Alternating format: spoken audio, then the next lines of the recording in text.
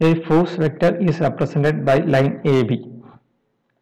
The coordinates of points A are 2, 4, 3, end of B are 1, minus 5, 2. If the magnitude of force is 10 Newton, determine the components of forces along x, y and z axis, angles with x, y and z axis, and third one, specify force vector.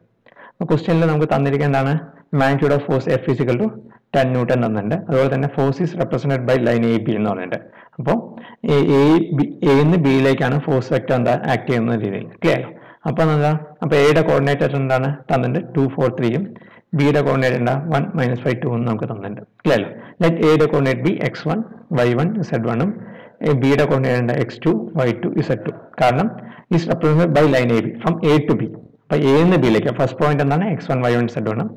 Second point x2, y2, z2.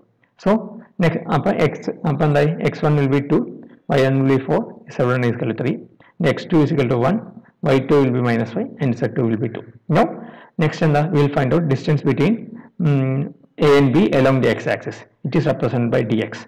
Clear? And it is given by x2 minus x1. That is B the coordinate minus A the coordinate. That is 1 minus 2. That will be equal to minus 1. Next distance between point A and B along y-axis. That is represented by dy, which is given by y2 minus y1. That is B the y coordinate minus A the y coordinate. So we will get minus 9. Similarly, dz and z2 minus z1 will get 2 minus 3 is minus 1. Once we know the distances between point A and B along x, y and z axis, the distance between shorter distance between A and B can be found out using the relationship d is equal to root of dx square plus dy square plus dz square. Dx and minus 1, dy minus 9, dz minus 1. Substitute here. We will get that distance B 9.11 units. Clear? Now next question first the components of forces along x, y and z axis. We assume that fx, fy and fz be a component of force along x, y and z axis respectively. നമുക്ക് അറിയാം ഈ എഫും F എക്സും F I F Z ഒക്കെ connect ചെയ്തിട്ടുള്ള relationship എന്താണ്? F X by D X will be equal to F I by D Y will be equal F Z by D Z will be equal F by D. ഇതിലെന്താ F നമുക്ക് തന്നിട്ടുണ്ട്, D നമ്മൾ കണ്ടുപിടിച്ചു, D X D Y D Z കണ്ടുപിടിച്ചു. ആ value substitute ചെയ്യുമ്പോൾ will get എന്താണ്? F X by minus 1 will be equal F I by minus 9 will be equal F Z by minus 1 will be equal 10 by 9.1. So in order to find out F X ഇതും കൂടി combine ചെയ്യാം. F I കിട്ടാൻ വേണ്ടി ഇതും കൂടി combine ചെയ്യാം. F Z കിട്ടാൻ വേണ്ടി ഇത് രണ്ടും കൂടി കമ്പൈൻ ചെയ്യാം. So will get F X F I F Z കിട്ടും. ഫസ്റ്റ് എഫ് എക്സ് കിട്ടാൻ വേണ്ടി F X will be equal 10 by 9.11 into minus 1.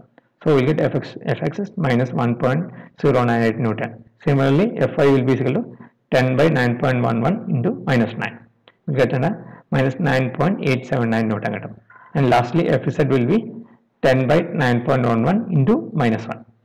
So we will get minus 1.098 Newton. So we have found out the components of forces along x, y and z direction as fx and minus 1.098, fy and minus 9.879. And fz as minus 1.098 Newton. Clear? Next we have to find out angles with x, y and z axis. Let theta x, theta y and theta z be the angles made by the forces with x, y and z axis respectively. Positive x, y and z axis respectively. Clear? We have fx is equal to f cos theta x. Theta x fx f from that cos theta x fx by f, that is minus 1.908 by 10. We will get minus 0.1098. Within the cos inverse we can get theta x, that is theta x will be cos inverse minus 0.1098, that is 96.30 degrees. Similarly, cos theta y and f by fy by f, that is minus 9.879 by 10, that is minus 0.9879. So theta y will be cos inverse minus 0.9879. We will get 171.08 degrees. And lastly, cos theta z is fz by f. So minus 1.908 by 10, that is minus 0.1098, or theta z is equal to cos inverse minus 0.1098, that is 96.30 degree. The question in the second part we have to specify force vector. Force vector is given by two methods. First method, fx, fy, fz already അറിയാമെങ്കിൽ we have force vector f is given by fx into y plus fy into j plus fz into k. fx ഉം fy fz നമ്മൾ മുമ്പ് കണ്ടുപിടിച്ചു. That is ആ value substitute ചെയ്യാം. That is -1.908i -9.879j -1.908k. This is the force vector. ഇതെല്ലാം നമുക്ക് fx fy fz അറിയില്ലെങ്കിൽ വേറൊരു മെത്തേഡിൽ കണ്ടുപിടിക്കാം. If you know dx dy dz ഒക്കെ അറിയാമെങ്കിൽ. ക്ലിയർ അല്ലോ? Vector joining point a and b എന്താണ്?